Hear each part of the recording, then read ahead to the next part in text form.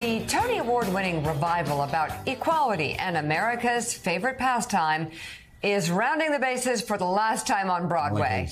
Tony winner Tyler Ferguson and nominee Jesse Williams star in Take Me Out, now playing through February 5th. The play takes a swing at major topics like gender, race, and sexuality, all under the bright lights of professional baseball. There's even nude scenes. Really? Yes. Joining us now, one of the stars of the revival, Take Me Out, Tony Award winner Tyler Ferguson. And it's great to have you back on the show. It's so good to see you. Good to see you too. It's Prime Minister Tyler Ferguson. Sorry.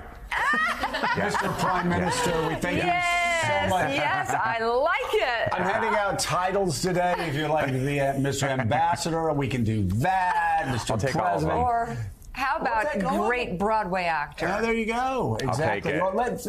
Well, let's start with Jonathan Lemire on set. Jonathan.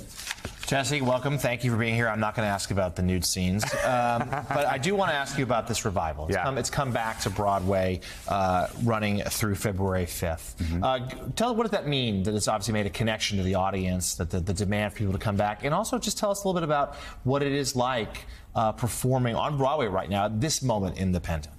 Sure. I mean, this show did very well when it first was on Broadway 20 years ago, and then the revival won a Tony Award for Best Revival, and I won a Tony Award for Best Featured Actor, and that all happened the day after we closed the show. So we really wanted to give the show another shot for people who didn't have a chance to see it the first time.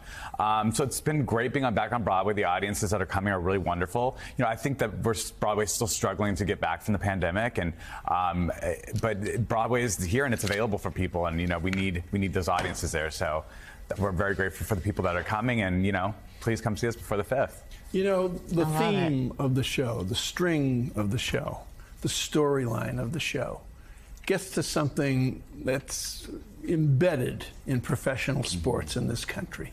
Homophobia, deeply, deeply closeted athletes. Mm-hmm. To my knowledge, in Major League Baseball, Glenn Burke, former Dodger player, was outed while he was playing. Mm-hmm. And this story that you're a part of, talk about it.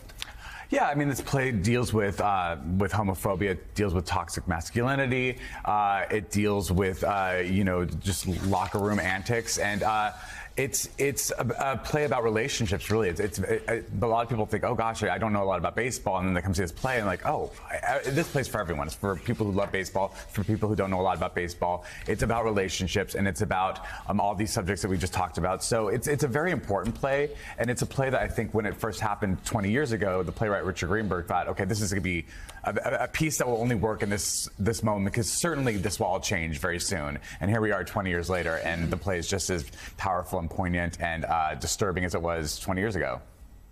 So, Jesse, I wanted to ask you about your documentary, Broadway Rising, which chronicles the Broadway community's experience through the COVID-19 shutdown and just how horrific it was on so many levels. Tell me what you set out to do with Broadway Rising and what it turned out to be. Yeah, I'm super proud of Broadway Rising. It's a documentary about Broadway returning from COVID, and Amy Rice, the documentarian, who is a friend of mine, approached me during the pandemic saying, I want to do a documentary about Broadway returning. And I said, well, if we're going to do this, it really needs to be about the entire industry. It's not just the shows and the actors, but it's the dry cleaners up in the Bronx who clean the costumes. It's the doormen. It's the restaurants in Times Square area. So many jobs were lost during the pandemic. So I really wanted to tell the story of that entire community. And we were at Tribeca, and, you know, it's actually going to be available for streaming on the 27th of December, so you can watch it at home when you're home for the holidays. And it's a really, really beautiful film. Very proud of it.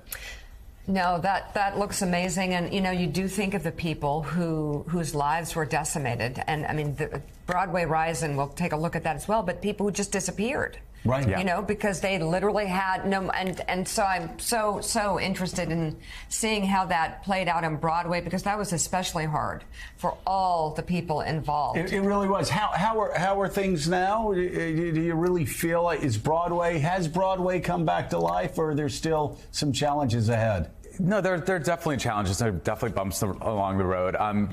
We are back. I mean, the theaters are open and people are coming, and that's really wonderful. The numbers aren't where they were before, COVID happened, but I think, right. There's an upward trajectory, so that's nice. Okay. Love it. Well, it's really good to see you again.